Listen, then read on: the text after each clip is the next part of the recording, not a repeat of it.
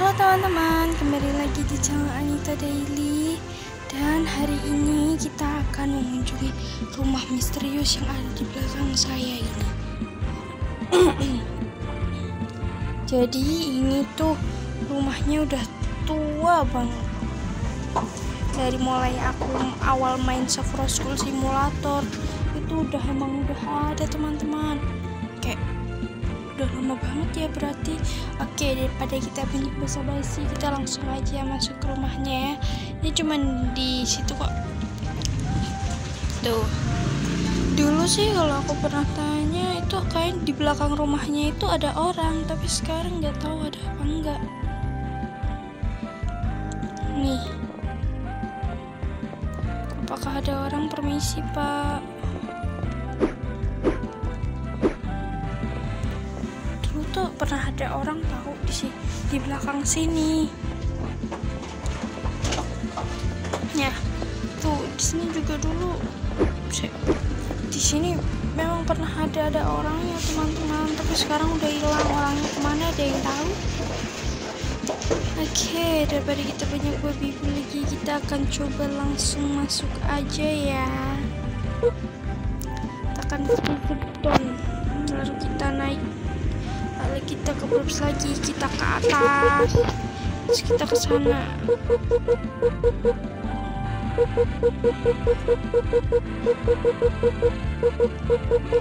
Tuh lihat,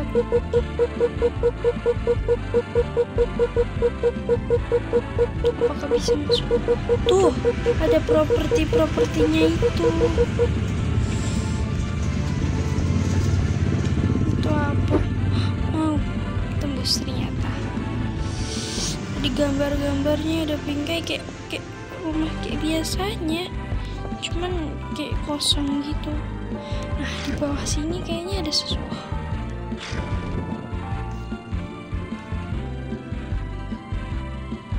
Di rumah ini kenapa sih kok aneh banget?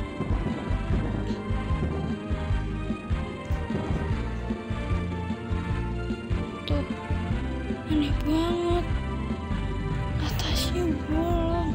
Ini rumahnya kayak kurang properti, ini kayak bukan rumah.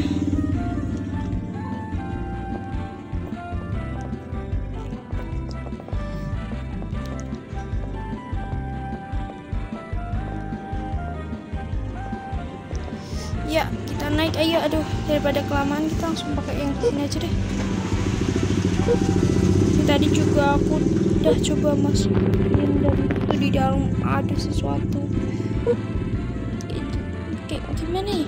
Itu kan yang di bagian atas kayak bisa di nggak bisa dibuka kan? Tapi kita bisa masuk dan di dalamnya itu ada kayak ada ruangan. Tuh. Di bawah sini tuh ada ruangan. Tangganya aja tembus gini. Ini rumah kurang gak sih? Tuh. Di sini tuh isi ruangannya apa sih? Kayak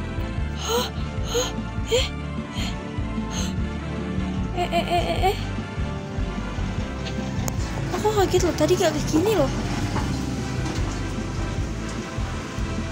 Maksud aku tadi kita jatuh, terus kita keluar, terus jatuh keluar. Jujur aku kaget banget, kayak kok bisa gitu loh. Apa kita coba dari bawah aja, bisa nggak ya? Bisa lihat sini ada kedua ruangannya. Bisa dong. Tuh lihat, rumahnya tuh tembus sampai sini. Tapi ini kan kelihatannya gak ada tembok, tapi ini ada tembok. Ini gimana sih maksudnya? Jadi rumahnya itu gimana? Kok bisa tembus gitu loh? Kayak di luar, kayak aneh. Apa yang di sini juga bisa? Yang jawabannya bisa cuma di sini. Aku nggak mau jatuh, please. Kenyataannya di sini doang yang bisa dimasukin. Tuh, Di sini udah nggak bisa. Please, di sini bisa. Tuh kan. Ke atas lagi. Ini rumahnya gimana sih? Aneh banget dan angker banget. Ini tuh rumah terangker yang pernah aku. Gimana kalau kita bikin sesuatu? Rumah ini kita perbaikin. Kita kasih properti atau barang-barang, terus di bagian bawahnya kita jadiin suatu tempat persembunyian mungkin. Oke, jadi terima kasih sudah menonton video ini dan jangan lupa like, comment, dan subscribe ya teman-teman. Dadah.